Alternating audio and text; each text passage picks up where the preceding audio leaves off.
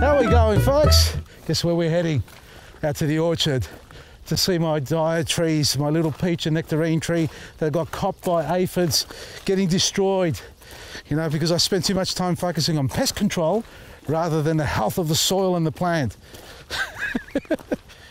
Now, the fact is, folks, that I care a lot about the health of the soil and our trees and the plant life that comes above it, and it's my focus to be able to look after them that way. But the truth is, there's only one little me. Yeah, the family gets involved a little bit, but nowhere near as much as I need them to, because they've all got their own little lives and careers to look after as well. And this is my little career and hobby, I suppose. Love my orchard. Now these trees here, the peach and nectarine trees, got slammed. They got hammered by aphids. And I sprayed them about 5 or 6 days ago, thereabouts. I'm not sure exactly how many days ago. And we put a tree ban. Now, we have focused on the soil. Let me start back a couple of years so you guys get a better picture of what's going on here. These trees are into their third spring. This is this third spring they're growing. Some trees have gone gangbusters, others are struggling, others have died. As far as death rate, out of the 200, about 10 or 15 trees I've lost due to rabbits, bad weather, soil conditions wasn't quite right for them, or any of the above that's caused them to die back. But as far as the preparation's concerned, I trenched here and I dug a big square hole here, and I used my rotary hoe. So I dug down about 600, it was 1 metre by 1 metre, loosened up all the soil. I shoveled in there, you know, bags worth of compost, organic matter. I put in literally shovels of black grit in there, and manure. Actually, it wasn't manure. It was a bit of mushroom. I actually got some mushroom in. The batch that I got in was really good, and we did spread it over the top here. Now we did put also, I got in, and there's some mulch left over there. This is the old aged bark. If you're going to use bark in your garden, if it's a feature, fine, get some new stuff, fresh stuff and all that sort of stuff that you want for a feature. But if you're using it to build the microbial activity in your soil, microbiota in the earth, and part of the soil covering as a bed, that is, you need to get the aged stuff. You can't get the fresh stuff. It sucks the living daylights out of the nitrogen in the soil, dehydrates the soil as well. And that's what I added into these beds here. Then I turned it all in, and then I planted on top, and then I top dressed it with bark again. So we've had this. That was the only time I fed them that way, in that sort of intensity. Then the year after that, all I've done is top dress it with a little bit of black grit and compost. Not a lot of compost. Now this year, I'm using superfood and black grit as well. And you can see the grass coverings come over the top. Now, yes, they're going to compete. They're going to suck the living daylights out of the nutrients, the weeds and the grass that run across here. But, you know, if you add back into the soil enough, you should be able to give enough energy back into the tree because at the end of the day, they've got a bigger root system and they all integrate. So you can't stop the grass. This is a part that, look, correct me if I'm wrong, right? The garden beds over time are going to grow this wide. So as the trees create their canopies, they're going to reach out here somewhere. And what I'm talking about is the root system as well. So this garden bed will be top dressed with mulch, and that's what we're going to do. We're going to shave all this down. We've done it over there, but we haven't gone back to it because it's been bloody raining. So we haven't been able to do all that top dressing as we want to because it's been too wet under the foot. But we are going to go and hit it hard again with a brush cutter, and then top dress it with our compost and mulch and black grit and superfood as we've done here already. But we're going to bring it out wider.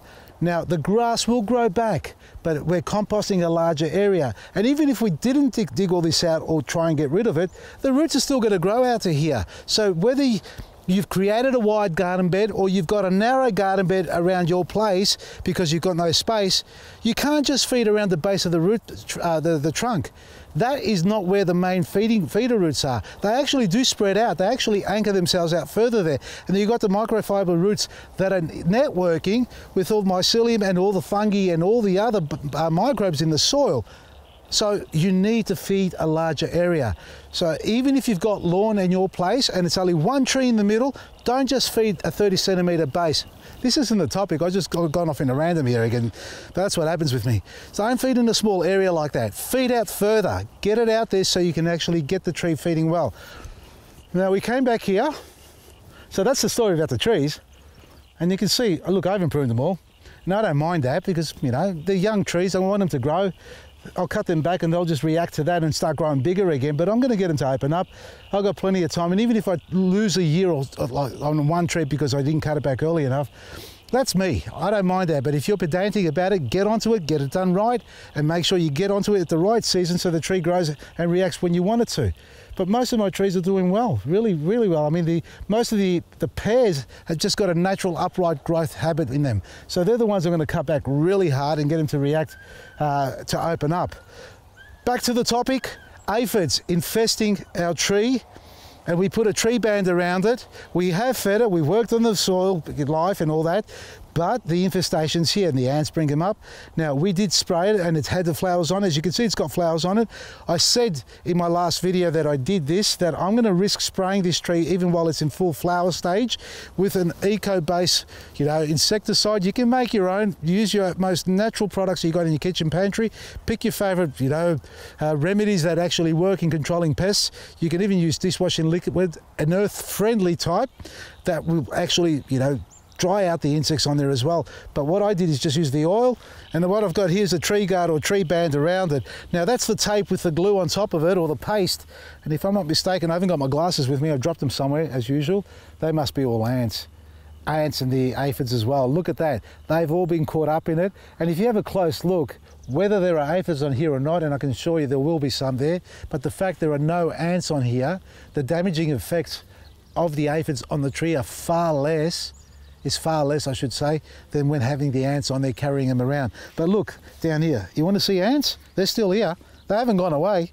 They're just trying to work out another way to get back up here. But this stuff here doesn't stop being sticky. It's still sticky. So I reckon they're nesting in here. No, they're not. That's closed off. But, oh, look, this is it. We've just uncovered the holes. This is where they're nesting, in here. Let me just dig around a bit. Anyway, we're not here to look at ants. We're here to look at the aphids on this tree. Have a look, they're still on there. All right, the ants aren't carrying them around everywhere. And they're still alive, they're still moving around. I haven't got my glasses, but I can tell they're still alive. So what we're going to do is actually give it another spray, because the flowers are still on there, Like I said, I'm going to sacrifice and maybe lose the flowers or the fruit. I don't think it's going to hold any of these. If it does hold any, I'll be surprised. But I'm going to get rid of these aphids before they do any more damage to this tree, because I don't want it to go backwards. I need this to grow and become a stronger tree. And again, we'll get into the stage of spraying this tree every month on the dot from the beginning of autumn to get control of it. Yep, this is my easy hand sprayer, folks. Just adjusting it. I want to get a bit more of a stream going.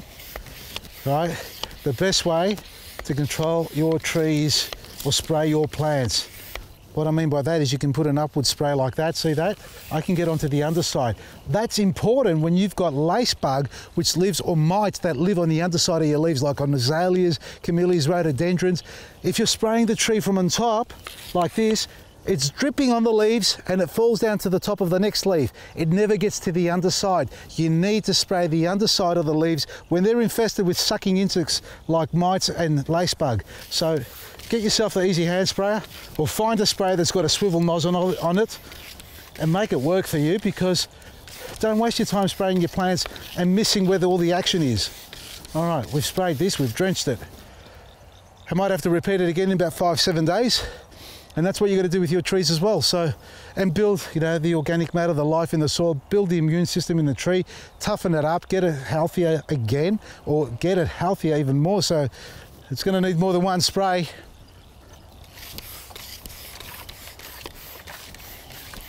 All right, if you just tuned in, Vasily's spraying his trees while the flowers are on there. He's lost his mind.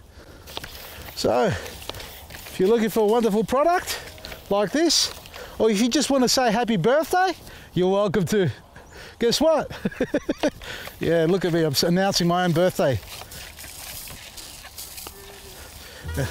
The online team, folks, are doing a little free giveaway. I can't remember what it is, but there is a major sale going on there, folks, 30 to 70% off everything online, well, almost everything online, folks.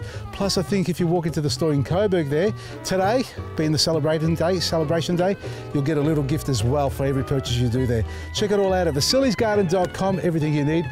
Real people, real gardens, real food. That's who we are. From me, Vasily, Maresi.